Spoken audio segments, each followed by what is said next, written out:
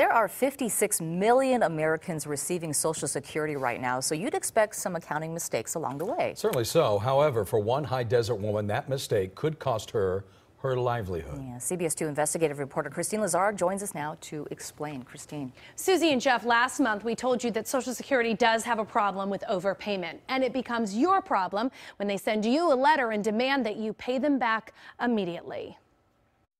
There's no way. I mean, there's no way I owe them that much money. $48,000. That's how much the Social Security Administration wants 66-year-old Betty Ham to pay them back in 30 days. What did you think when you opened that letter and saw the figure $48,000? I just blew my mind. I mean, there's no way in heck I could come up with that kind of money unless I sold my house. Ham is another victim of Social Security overpayments.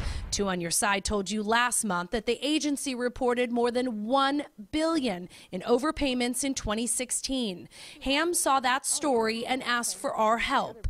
Back in February, she got this letter from the agency stating that they overpaid her for 2.5 years of her disability to the tune of $48,831, the entire amount of disability she received. Christy Bailey is Ham's daughter. What do you think of the fact that it took them 3 years to recognize this mistake?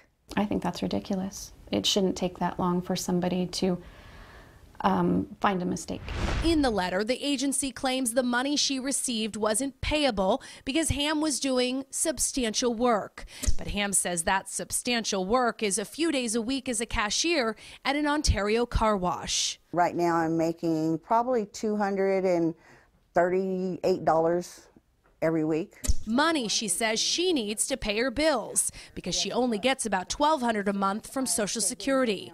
Ham says she always believed she was making below the threshold of what she was allowed to make in supplemental income. They don't give me enough money to survive, and I don't see how most people can. I don't have my house paid off. To add insult to injury, in the letter from the agency, it specifically says they will not collect the overpayment while they decide if they can waive collection. And yet just 1 week after Ham filed a request for reconsideration, her Social Security payments stopped. She hasn't received 2 months of payments. So far, and I've got another one coming up on the 18th. If I don't get it then, that will be 3 months.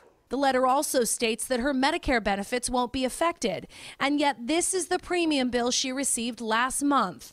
She is now paying that out of pocket. I'll take any help I could possibly get because I cannot do this for much longer.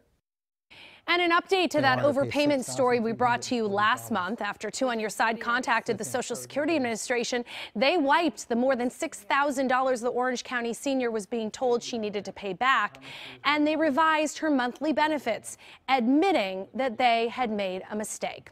So, as you can imagine, the Social Security Administration doesn't work very quickly. Yeah. So they're still reviewing this current case of the $48,000 that they want this woman to pay back. A supervisor did call her today in response to us contacting them on her behalf. Oh, good. They say they're looking at that appeal, and in the meantime, though they had stopped her payments, they're now going to reinstate those until they make a decision. Wheels starting to turn Wheels slowly. are very slowly, Yeah. very slowly. But You for gotta the have better. patience. Yes, thank you, Kristine.